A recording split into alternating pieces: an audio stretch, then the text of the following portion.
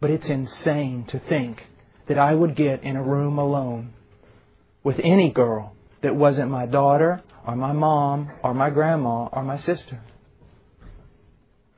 What was my point to that young man? Same point I'm making to you. Young person, mark my words. Maybe you've already done it. Mark my words with your body that I'm talking about here. If you're dating and you get in a car alone or anywhere alone long enough with someone of the opposite sex, you are going to fall. You probably have already, but if you haven't, you're going to. Period. Period! The temple of the Holy Spirit, but he who unites himself with the Lord is one with him in spirit. Flee from sexual immorality. I think the problem of most people is they do not flee. They do not exclude any situations to be able to sin.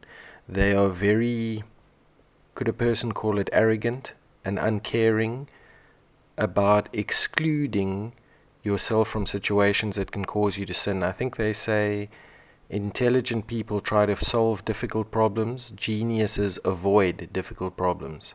So I think a person must exclude all opportunities in your life, make it your business, so that you will not be able to be even put in the position to sin.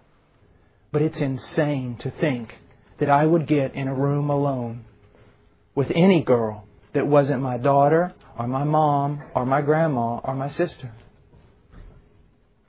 What was my point to that young man? Same point I'm making to you. Young person, mark my words. Maybe you've already done it. Mark my words with your body that I'm talking about here. If you're dating and you get in a car alone or anywhere alone long enough with someone of the opposite sex, you are going to fall. You probably have already, but if you haven't, you're going to. Period. Period! I think many of the common practices like cuddling together in the same bed is ridiculous. Going up for a last coffee to the flat late at night when no one's there should not be done at all. What else is there?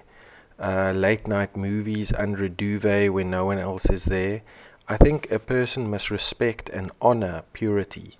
This kind of behavior dances on the cliff edge and actually flaunts arrogantly at purity and this amazing gift God has given us.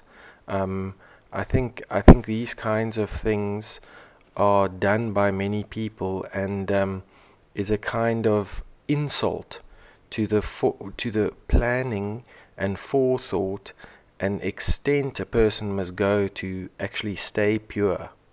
People will obviously think this is extreme, but I tell you, if you want to be part of the 1% or the 0.01% or whatever of people that keep purity for marriage, you will have to do what the other 99.99% are not prepared to do.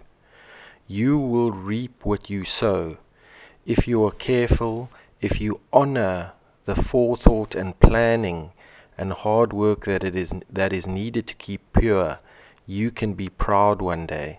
And this is also a story of redemption for those who did wrong things in the past. Turn your life around. Stop living with men. Stop cuddling and getting into bed with men, or girls, or your boyfriend or your girlfriend, or watching late night movies under duvets. Honor purity so that you might get the reward. There is only one time in all of Scripture we are told to run. You better hear me. Only one time. And you know what it is? It's run from environments or settings that cultivate or enhance or stir up these intense cravings. It never ceases. I met with a young man recently. He said, Pastor, I just don't know how it happened. I sat down with this girl about 12:30 in her apartment, 12:30 in the morning, and we start kissing, and we start doing some other stuff. And I've been praying, singing, Lord, asking the Lord, saying, Lord, how did that happen? I said, shut up. What do you mean, how did that happen? Don't super spiritualize this. It happened because you were there after midnight, alone in her apartment, sitting on a couch, sharing a blanket. And you put yourself in a setting that enhanced, cultivated, and promoted the intense cravings we all got. What you should have done, young man, is get up and said, I gotta go. And you should have turned and you should have ran. It says run, but pursue. Don't run aimlessly.